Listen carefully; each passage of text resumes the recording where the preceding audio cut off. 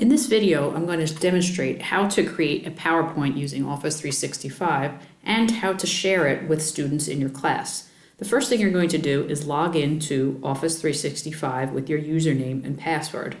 Once you've logged in, you will be looking at a page that looks like this. Now we can see PowerPoint is already located here, but instead of clicking on PowerPoint, we're going to go over to OneDrive. OneDrive is the place where we can not only access documents we have already created, but it's also a place where we can create new documents, and we can make sure that the documents we create go into the right folder that we want, if we want to use folders. So you can see here in my OneDrive, I already have a folder that I created. This way I can keep all the files associated with my science class in one place. If you want to create a folder, all you need to do is come up to the button that says New, click on Folder, give your folder a name,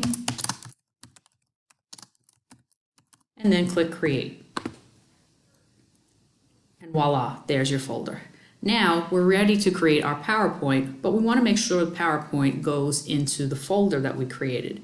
So I'm going to click on the name of the folder, and you can see there's nothing in the folder. Now we're ready to create our PowerPoint. So we're going to come back up to where it says New, and you're going to select PowerPoint Presentation.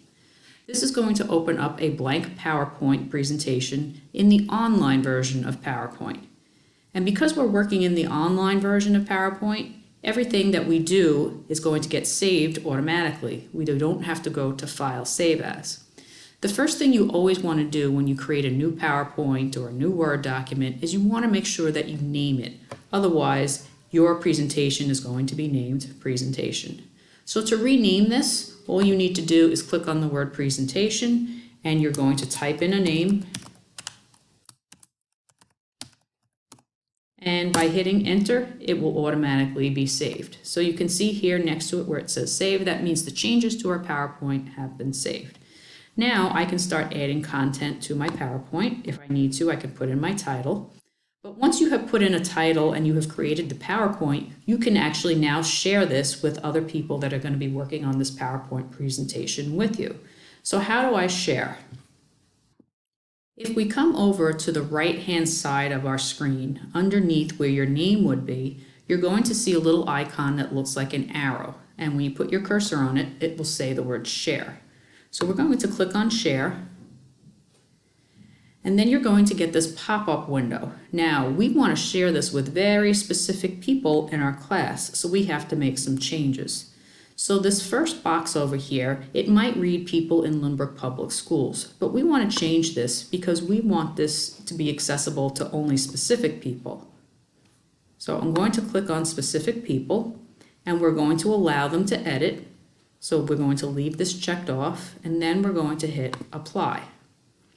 Once we've done that, now we are going to start adding the names of the people we want to share this with. My suggestion is that you start typing in the last name of one of the people in your group. So for instance, if I was going to share this with myself, I'm going to start typing in my last name, and then I'm going to look and to make sure that I click on the correct person, and the name will appear. If you're sharing this with more than one person, you can do that. All you need to do, again, is type in the last name, find them, and click on them. Once you're done and you have all the people that you want to share this with, you can click Send. So now that this has been shared with my friends in my class or that are in my group, how are they going to access this? Well, I'm going to show you that in another video.